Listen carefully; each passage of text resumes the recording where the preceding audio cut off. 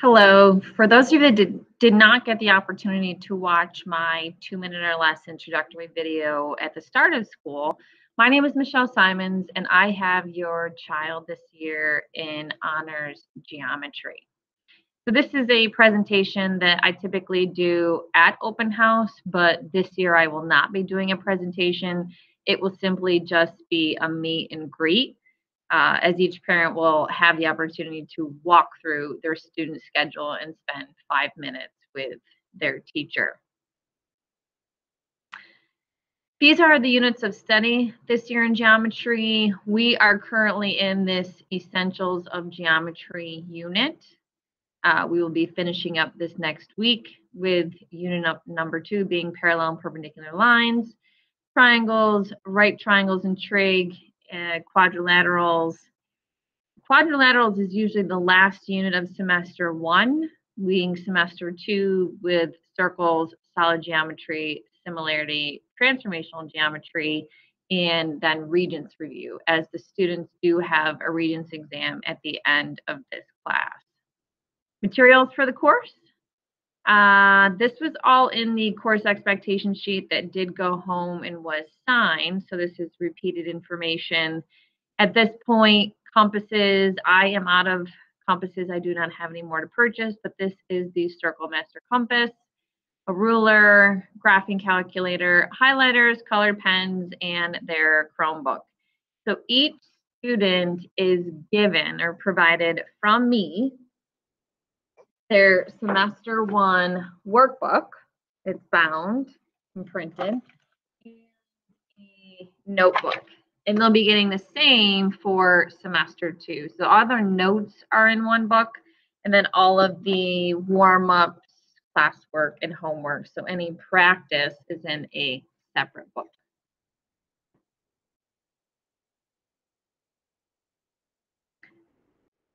For the class, there is a Google Classroom. So my block 3 has one Google Classroom, and that's separate from block 1. This is the screenshot of the stream part of Google Classroom. So there is a Meet link. If ever the student is absent, if they have to quarantine, they can attend class. They just need to let me know, and I'll hold a Google Meet. Okay, so all of the announcements, notifications, and anytime I post something, it's also put in their stream section. Materials are all under the classwork section. So I always post an agenda, so that has what we're doing that day in class, and I'll show you a sample agenda. The notes, if there is a video, so this must have been a quiz day, as I always do a video on the day of the quiz so that students have the entire block if they need it. So there's no anxiety, no pressure to work at a certain pace. And then I always post my answer keys. For the lessons, I have pretty much all of my lessons recorded for every unit that I've taught. Just over the years, I have taught or recorded my lessons, and if I've changed something, so there are a couple that I realized I did tweak minor things that I made note that I need to re-record. But for the most part, if they need to watch a lesson or re-watch a lesson, they can go to my YouTube page. So they can bookmark it, they can subscribe, or just click on a link from class from a quiz day, and then that'll take them right to my page, and they can look at the playlist for the current unit that we're on. Consistent class structure. So every day we start with a warm-up. The warm-up is always a review of previously covered material. So I do touch upon concepts more than once and throughout the unit. I answer homework questions. So I do expect them to use my key only as a feedback tool. So they should be doing their homework assignments first, not question by question, page by page. They do the whole thing, noting which ones they couldn't do for me, and then checking it and noting which ones they got wrong for me, so that I can have some sort of feedback. If they're missing questions, then that means they need to come see me after school or get some help from me, a friend, math homework help, and we'll talk more about that. Then we do the notes, and then practice, and then they have their homework practice. This is a sample agenda from Wednesday, the 22nd of September. So you can see we answer questions, grade, and then hand in the homework. So this year, I'm working with another teacher for 11R. This is my first year teaching Algebra 2. And what she does is she has the students self-assess and then collects them. And I've never done that before. I used to just grade their homeworks, but I thought it was good, especially since I give them the answer key.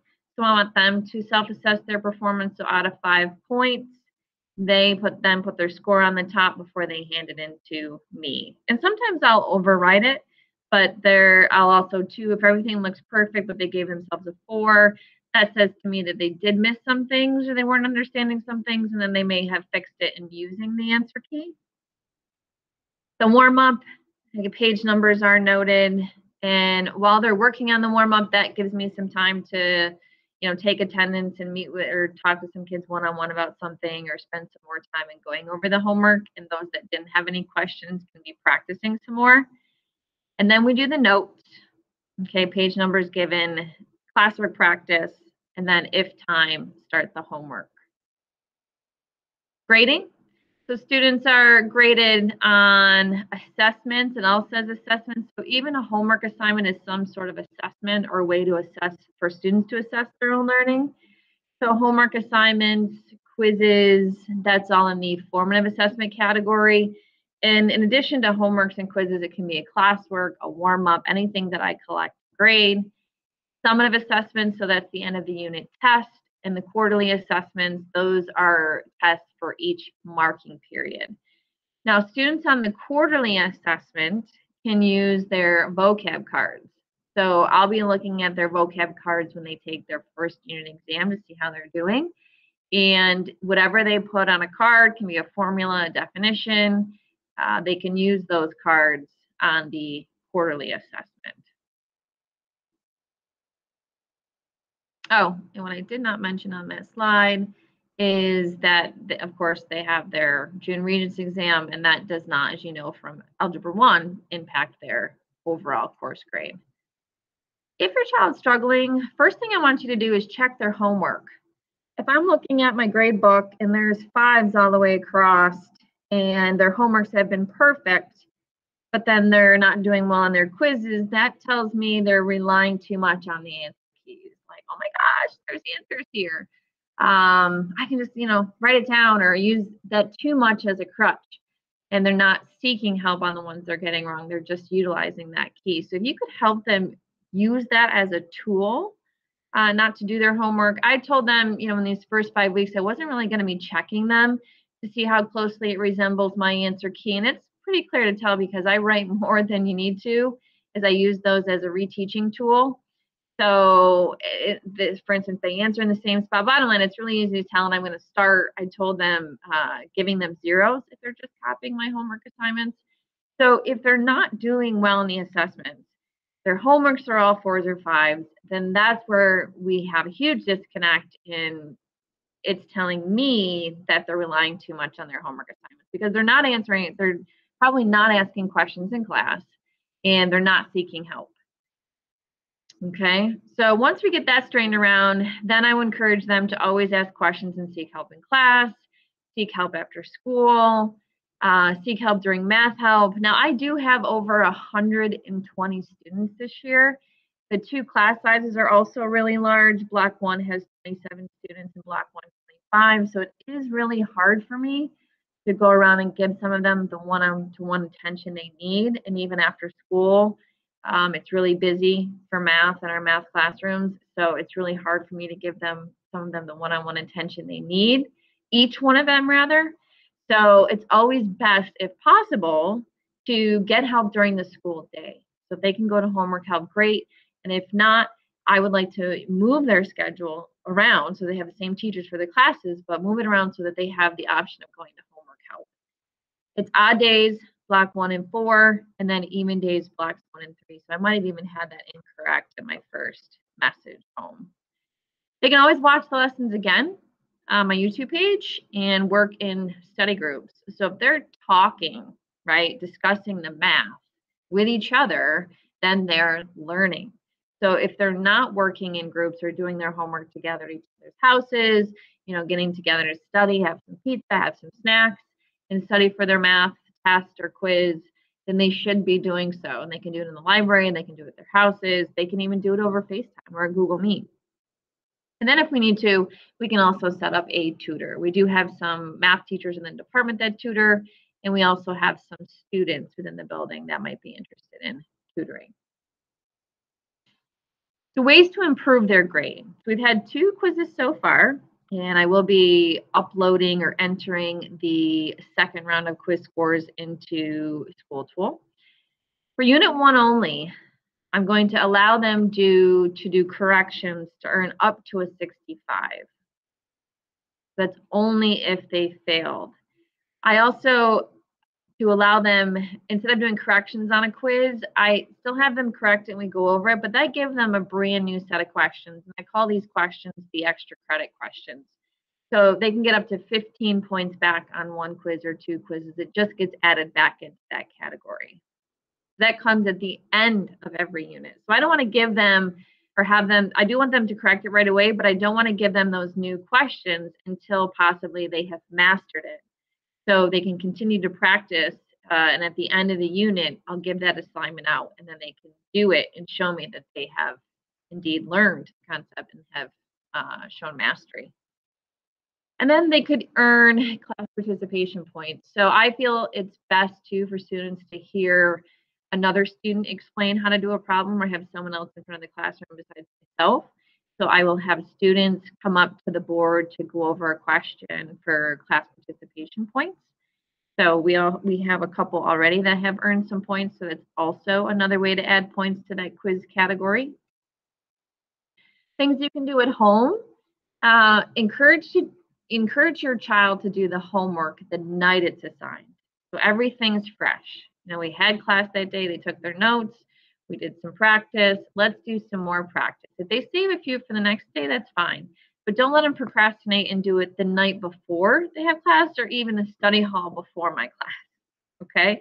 So have them do it while it's fresh in the day that they have class. And that should be for all their classes. So maybe they're doing math, English, and science on one day, and then social studies, an elective, and whatever else they're taking the next day.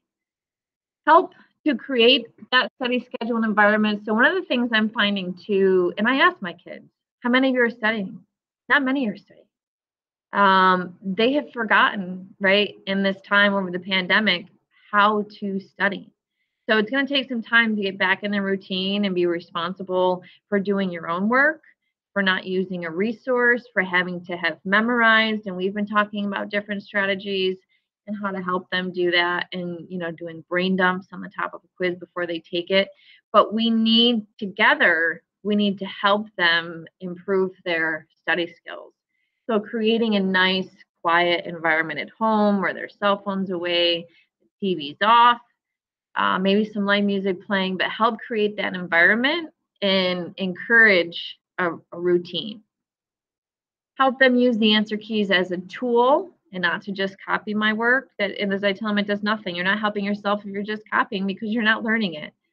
So help them use that answer key as a tool, encourage them to seek help, to form their study groups, to make sure that they're using some sort of tool to keep track of their assignments. So I do post daily agendas, but I did tell them, for instance, on the last quiz, what days the quiz was on, and many of them had forgotten or didn't write down. Are they, noting when they have assessments in their agenda, on a calendar, on their phones? So it shouldn't be a surprise when they walk in when they have a quiz or a test because they're told. And then last, keep lines of communication open. So if they know that we're working together to support them and so that they can best learn and do their best in the class, then that's going to be better for them. I thought I would just finish with, especially if you're not coming in the building, this is my classroom. So this is a glance if you're standing right at the doorway. So we have some materials up front for them to utilize. I have mints up here so they can grab a mint whenever they like, tissues. And then here is a look from the back corner to the front door. So we also have some more materials here, right here by the door, some hand sanitizer, some paper towels. There's the board. I teach from here using the Elmo because I like to look at them while I'm teaching and not have my back towards them. We're more conversing and I can see their facial expressions as I'm teaching them. And I know if I need to slow down or add more examples. And that's it. So I just want to end with, I'll do whatever I can to help your child be successful this year. And I hope that we can work together to best support them. If you have any questions or concerns, please don't hesitate to reach out through Parent Square. And I look forward to having a good year. Thanks. Bye-bye.